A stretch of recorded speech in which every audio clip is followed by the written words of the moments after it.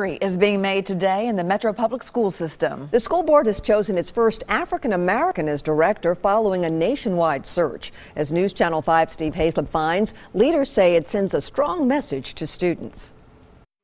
I am called to let you know that not only has this board unanimously selected you as our next director of schools, but we have unanimously agreed to the terms within the contract, and all I need to hear from you is I accept. all right.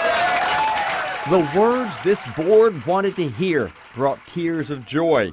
After a long, exhaustive search, Metro Schools named their next director, Dr. Shawn Joseph of Prince George's County, Maryland. It's history for Nashville, the first African American to lead this large school system for our city. Board members say that's a lesson for students they just can't get in the classroom. The majority of the 86,000 students that attend Metro schools like Waverly Belmont are African American.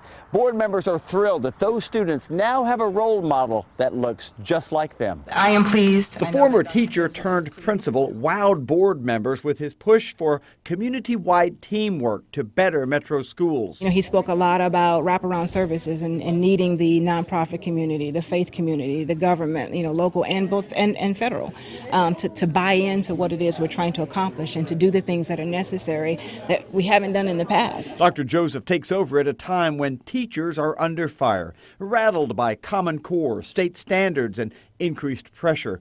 Being one of them, they say, will go a long way. I think he's someone that's going to listen to teachers. I think he's going to be very collaborative. And I think it's important right now that at a time when teachers don't feel heard and don't feel part of the discussion. I think the teachers will embrace him. I think the administrators will embrace him because he's truly is an instructional leader. He seemed excited on the phone, ready to get started.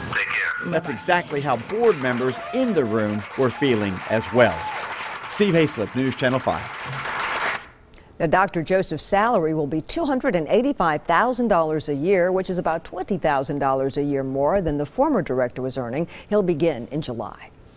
Shortly after Dr. Joseph accepted the position, Mayor Megan Barry shared her thoughts on the decision, saying in part, "I want to applaud the school board on their decision and for a process that was open and inclusive to the entire community, and thank all of the terrific candidates who have participated in this process.